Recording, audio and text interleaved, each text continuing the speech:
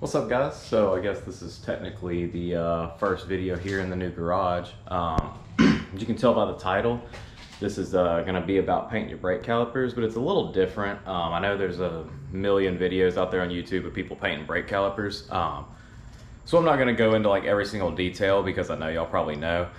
But what I'm here to show you is how you can basically get whatever color you want without having to buy like a brake caliper painting kit.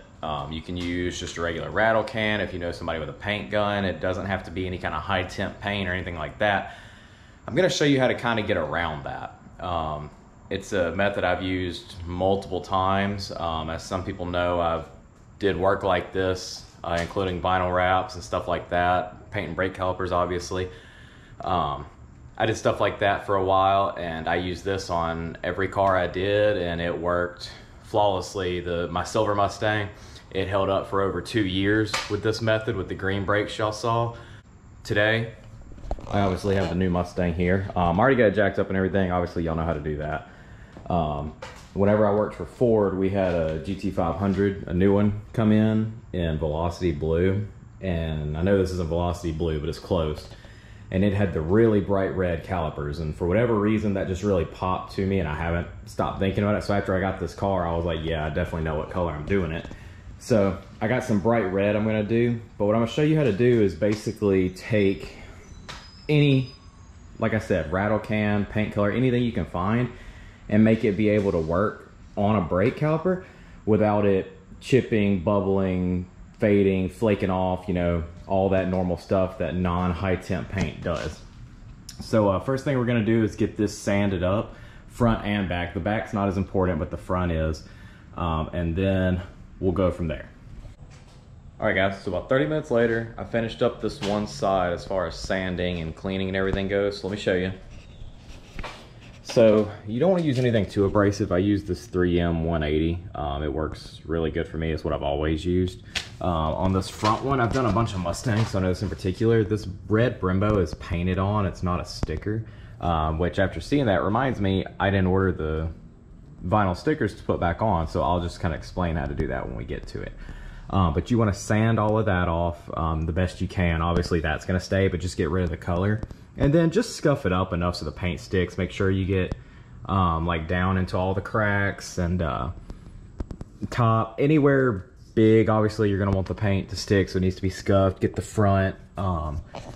Obviously I taped everything off that shouldn't be painted. I've seen a couple people who just spray rotor, every part on the brake. To me that looks a little cheap, but you know, to each their own. But then brake clean works really well. I obviously just moved into our new house and hadn't gotten any, so I used a rag with some water on it. But you just scrub and make sure you get all the brake dust out and everything. But now for my, I guess you could say, secret. So obviously if you just put, so let's look at this. This is the paint I'm gonna use.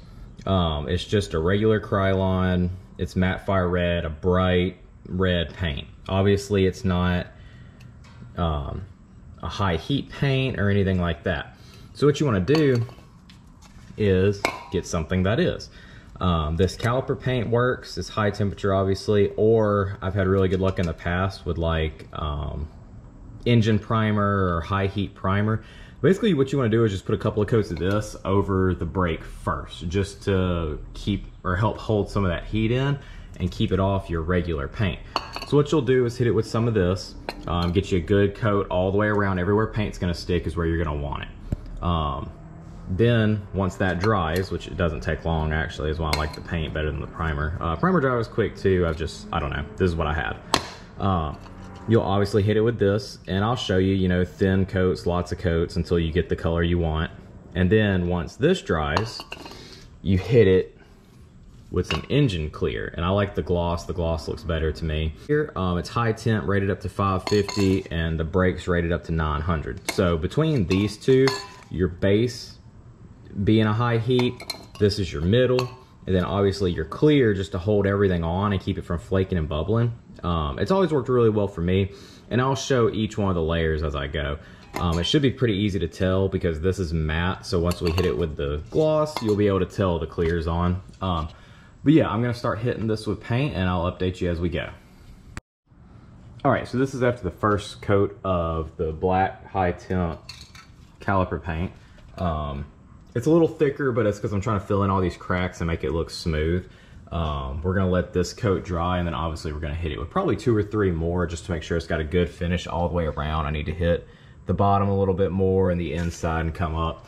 It's actually laying pretty smooth, which I'm proud of. It's not the best day outside. It's a little humid, a little hot, but we're gonna let this dry and then we're gonna hit it with a few more coats. All right, so we got 3 coats on the front. I think that's gonna be good. This last one's drying right now, which they actually dry pretty quick.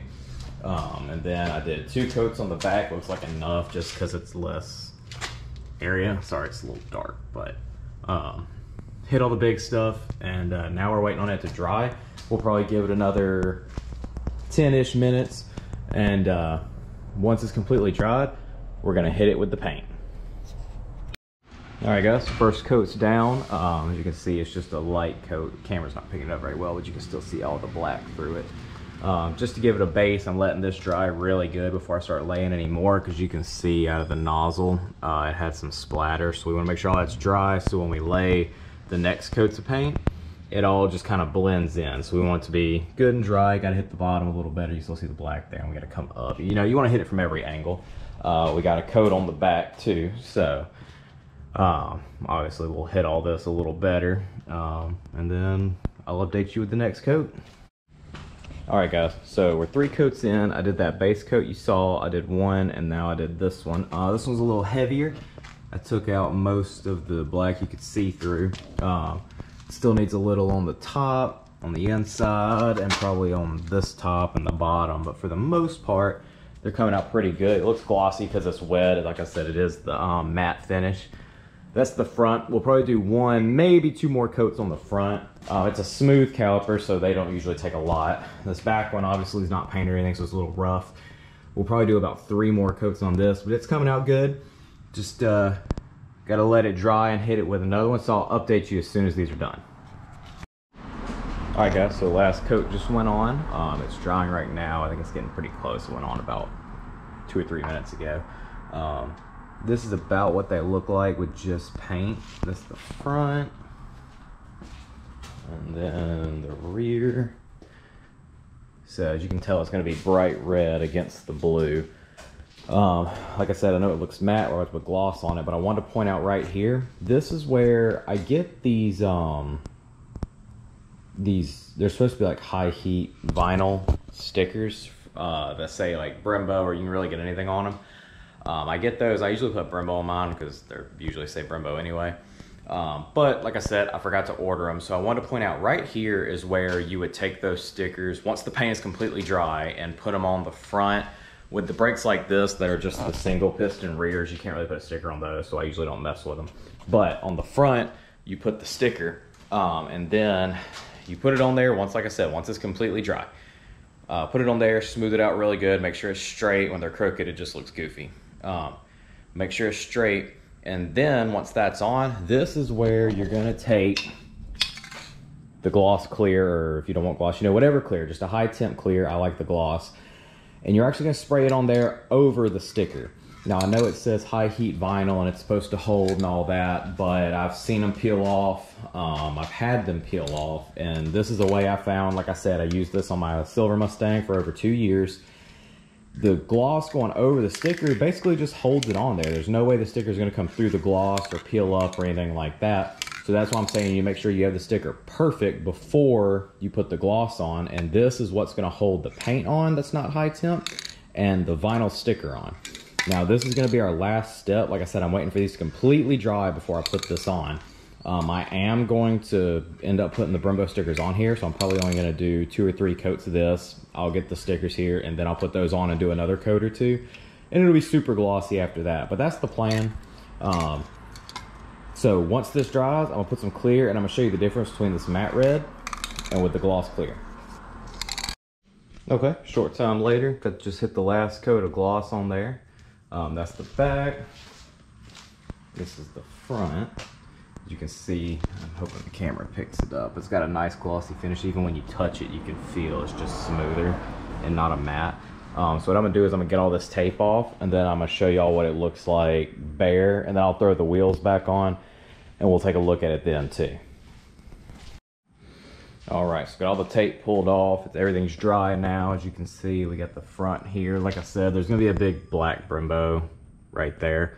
That's just what it looks like bare. Hopefully we'll get that done this week, but that's it for now. And then the rear, as you can see, I didn't tape up perfect down here, more on the top, but it's okay because it's on the actual rotor part. When you brake, it'll just scrub it off. I don't recommend it, but it's not the end of the world if you get a little paint on the rotor. In the middle, like right here where I missed that, you can take some acetone or some nail polish, something, just scrub that off. That's not a big deal either. But like I said, if it gets on like the actual rotor part, like this little bit of overspray right here, when you brake, it'll scrub that off, so not a big deal. But let's throw the wheels on real quick and see how they look. All right, guys, so final results. This is the back.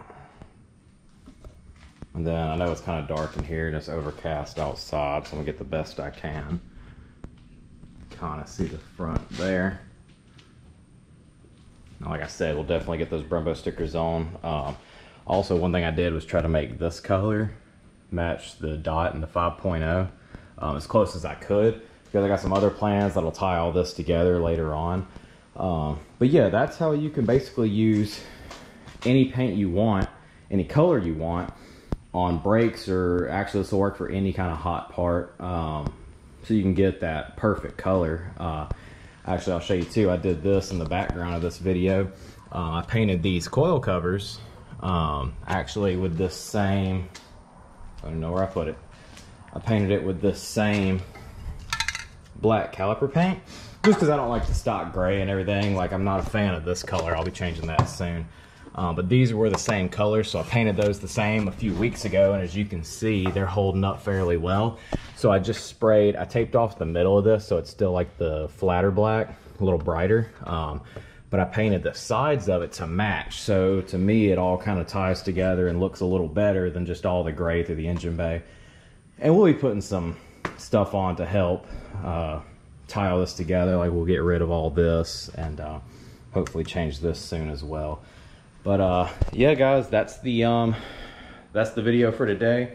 Hope it helps. Hope it gives you some insight on what to do when you want to do your own brakes and use that special color. You're not sure if the paint will work. That's how you can make it work on, like I said, pretty much anything. But that's all I got, so I'll see you in the next one.